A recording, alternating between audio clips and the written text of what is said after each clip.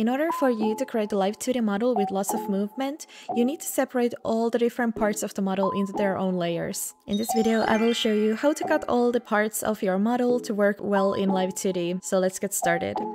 Here you can see all the different layers I ended up after I was fully done with cutting and repainting my model, so be prepared that you will end up with lots and lots of layers. The amount of layers will increase the more complicated your model is, or just how many moving parts you want, so be prepared that it will probably end up getting very confusing, so I recommend keeping a good track of all your layers. Please name them so you know what each layer is.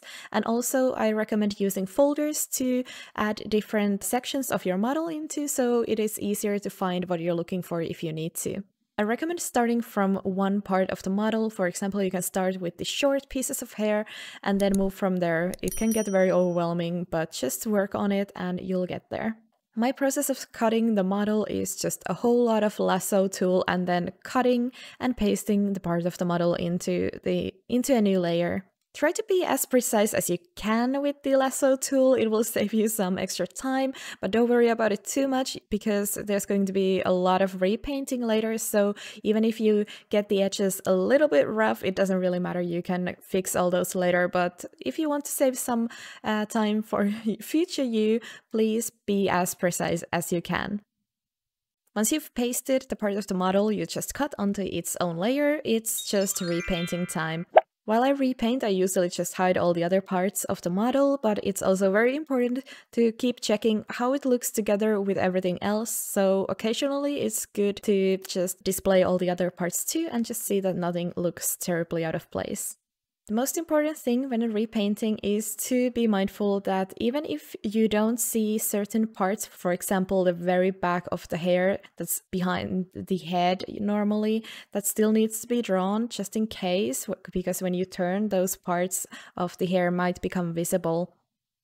To make this process a little bit easier, if there are some parts that you know for a fact are similar on both right and left side, you can just repaint one of them and then just copy and mirror that part of the model onto its own separate layer. For example, I did that with the ears, some parts of the hair, and also with the legs that you cannot really see here. Everything needs to have a right and a left side on their own layers as well. The rule of thumb with separating the parts is that everything needs its own layer if you plan to move it separately. For example, with the eyes, you need to have the eyelashes and the whites of the eye, the iris, lower lashes, and the eye reflections, the light reflections, if you want to move those separately. All of those need to be on their own layers. This can be quite a tedious process, especially if you have already spent a long time drawing your model, because you essentially kind of have to repaint most of it here. But this can be still a very effective method if you feel like it's too complicated to draw all the parts already on their own layers. If you think you would like to actually draw everything already on their own layers, I gave some tips on that and some good practices to try out on my video of drawing VTuber models, so you can check that out if you want.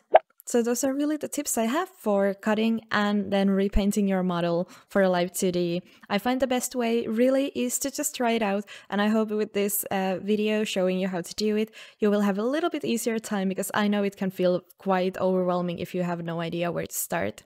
I would really appreciate if you like this video and tell me if you have any plans on working on your own Live2D model. I would love to hear about it. And also if you have any requests for other drawing or Live2D related tutorials, I would love to try to help you out.